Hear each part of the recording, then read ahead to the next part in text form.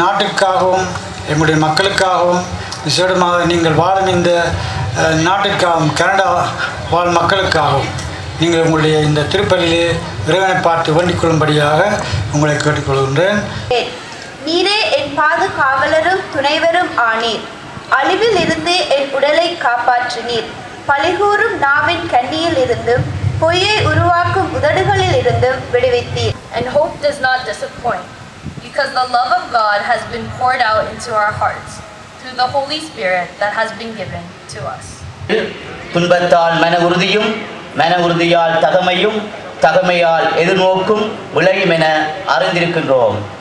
அந்த எதிர்நோக்கு ஒருபோதும் ஏமாற்றம் தராது. இயேசு தம் சீடரை நோக்கி கூறியது, உலகு உங்களை வெறுக்கின்றதென்றால் அது உங்களை வெறுக்கும் முன்னே என்னை வெறுத்தது என்பதை தெரிந்து கொள்ளுங்கள். நீங்கள் உலகை சார்ந்தவர்களாக இருந்திருந்தால் தனக்கு சொந்தமானவர்கள் என்னும் முறையில் உலகு உங்களிடம் அன்பு செலுத்தி இருக்கும். திருவழிபாட்டுக்கு சமூகம் தந்துள்ள உங்கள் அனைவரையும் நாங்கள் அன்போடும் பண்போடும் வரவேற்கின்றதில் மகிழ்ச்சி அடைகின்றோம். இங்கு நாங்கள் பலருக்கு நன்றியுடையவர்களாக இருக்க வேண்டும். இல்லாமல் இறைவனுக்கு நாங்கள் நன்றியுடையவர்களாக முதலில் இருக்க வேண்டும். ஏனெனில் அவருடைய அருள் எங்களுக்கு என்றுமே எங்களை தொடர்ந்து கொண்டு இருக்கிறது என்பதை நாங்கள் அறிய வேண்டும். ஏனெனில் நாங்கள் அறியாவிட்டாலும் சரி அறிந்தாலும் சரி இறைவன் எங்களோடு கூட தன்னுடைய பிள்ளைகளோடு கூட அவர் என்றும் இருப்பேன் என்று கூறியதை நாங்கள் இன்று நினைவு கொண்டு அதில் நாங்கள் நம்பிக்கை கொண்டுள்ளோம். எனவே அவர்களில் நம்பிக்கை கொண்டிருப்பவர்களாகி நாங்கள் அவருக்கு என்றுமே சாட்சி பெற வேண்டியவர்களாக இங்கே இருக்கின்றோம். நாங்கள் புலம்பெயர்ந்து வந்தோம், நாங்கள் வேறு நாட்டுக்கு வந்தோம், வேறு மக்களை காண்கின்றோம், பல இனங்களை காண்கின்றோம்.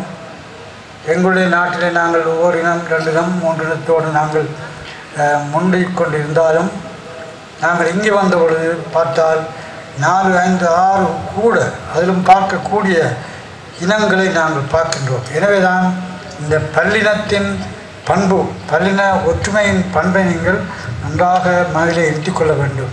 அதுவும் உங்களுடைய பிள்ளைகளுக்கு உங்களுடைய வளரும் தலைமுறையினருக்கு நீங்கள் இதை சொல்லிக் கொடுக்க வேண்டும். நாங்கள் யாரையும் வெறுக்க முடியாது, புறக்கணிக்க முடியாது, தள்ளிவிட முடியாது, இழிவாக பேச முடியாது. எனவே நாங்கள் விசேஷமாக கிறிஸ்துவின் சீடர்களாகிய நாங்கள் இந்த அன்பையே எங்களை உடையாக கொண்டிருக்கும் நாங்கள் என்றுமே கிறிஸ்துவிற்கு பிரமாணிக்கமுள்ளவர்களாக இருக்க வேண்டும். எங்களுடைய தாய்நாட்டிற்காகவும் நீங்கள் மன்றாட வேண்டும். அதே நேரத்தில் தாய்நாட்டில் உங்களுக்கு தெரியும் இப்பொழுது நடக்கின்ற அவலங்கள், சந்தேகங்கள், போராட்டங்கள் இவை எல்லாவற்றையும் நாங்கள் உள்ளத்தில் இருத்தி இதற்காக இறைவன் நல்லொரு காலத்தை நிம்மதியும் சூட்சமும் நல்ல சகோதரத்துவம் நிறைந்த ஒரு சமூகத்தை உருவாக்க வேண்டும் என்று இறைவனை பார்த்து வேண்டிக் கொள்ளும். அதே வேளையில் நீங்கள் வாழும் இந்த நாட்டுக்கும் நீங்கள் பிரமாணிக்கமாக இருக்க வேண்டும். As we come to this sacred place, standing on this sacred soil sanctified by the blood of martyrs, let us ask the Lord to help us to appreciate the goodness with which this country has enabled us to grow, to celebrate and live our diversity, that we grow as a multicultural community, a multi-ethnic community, that we may continue to appreciate the difference in others.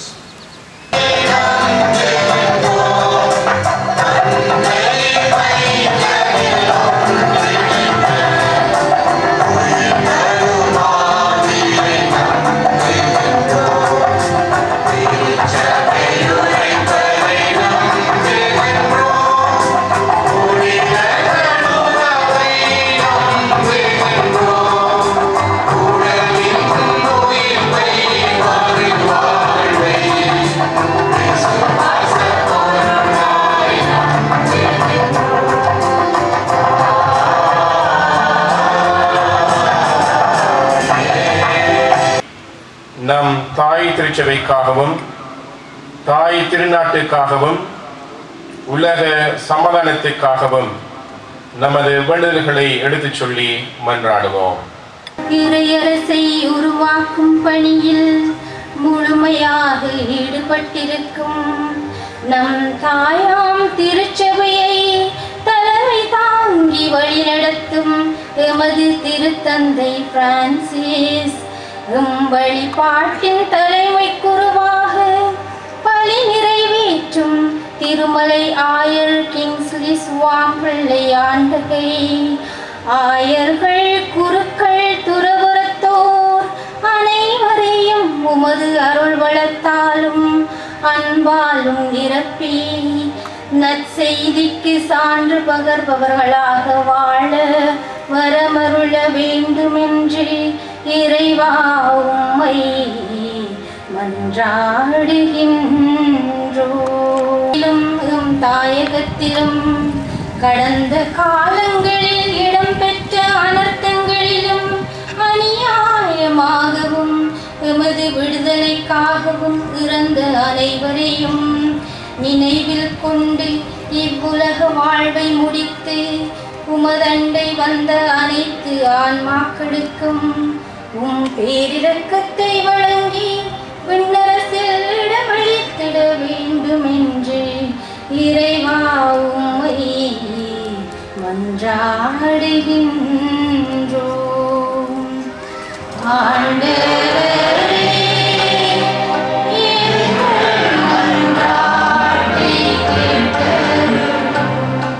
refugees and immigrants, especially children, that they may be welcomed as brothers and sisters in the Lord and offered love and respect, and for all who are caught in addictions, that God will bring healing, hope, and the opportunity for a new beginning into their lives. We pray to the Lord. Lord, hear our prayers. இறைவா, உம்முடைய பிள்ளைகளாகிய நாங்கள் அன்போடும் நம்பிக்கையோடும் உம்மிடம் சமர்ப்பிக்கின்ற இந்த மன்றாட்டுக்களை எல்லாம் தயவாக எங்களுக்கு தந்திட வேண்டும் என்று எங்கள் ஆண்டவராகிய கிறிஸ்து வழியாக உம்மை மன்றாடுகின்றோம்.